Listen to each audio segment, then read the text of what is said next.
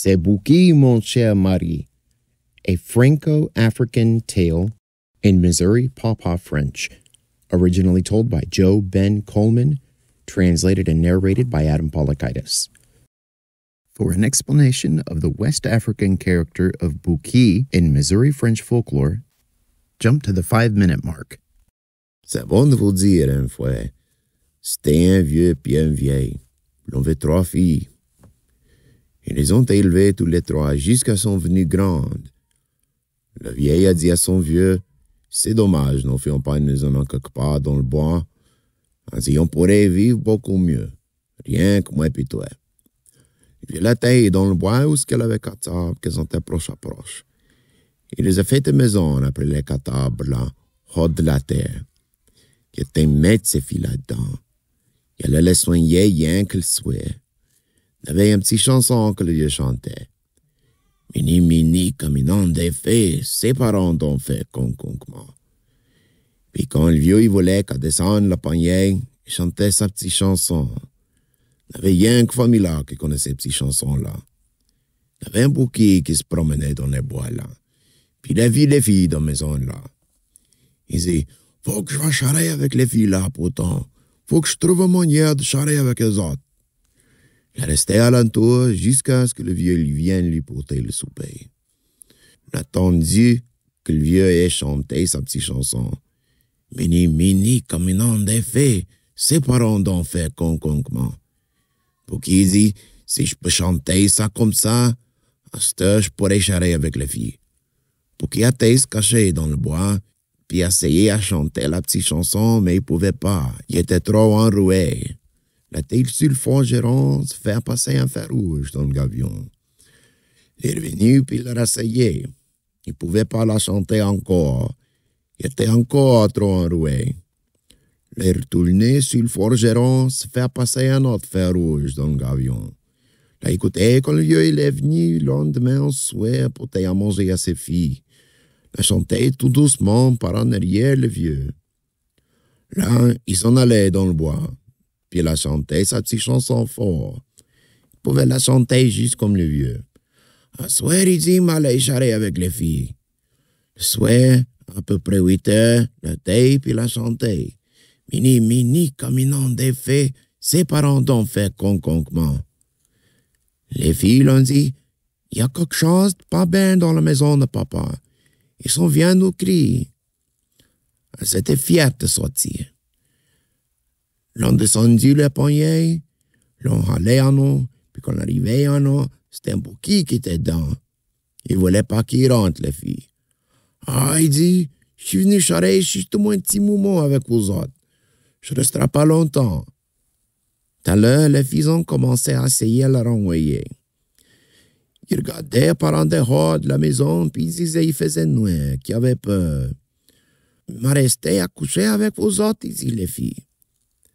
Après que les filles l'ont endormi, il les a coupé le cou à tous les 3.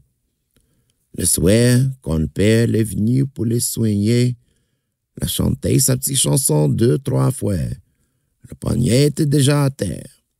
Il n'y avait pas personne qui grouillait. Le vieux me dit, par gay, il saurait y sauver mes filles.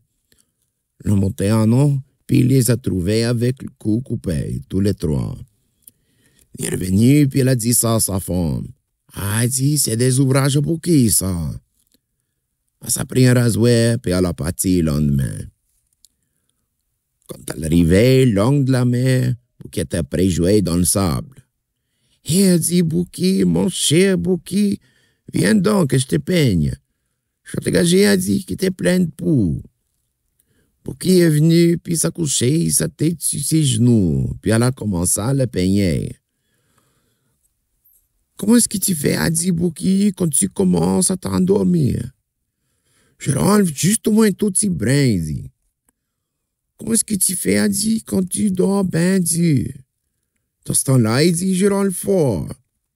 Tout à l'heure, Bouki a commencé à ronfler. Et plus ça allait, plus il ronflait fort. Le vieil, elle avait dit son rasoir tout doucement. Puis elle a coupé le cou à Bouki. Tiens, a dit Bouki, tu feras plus mourir de mes filles. Bouki is a character common to West African, Haitian, and Louisiana folklore. The name comes from the Wolof word for hyena.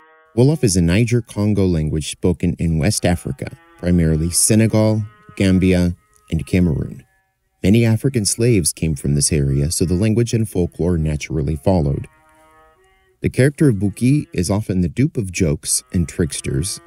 However, the meaning of hyena was lost in Missouri and Louisiana.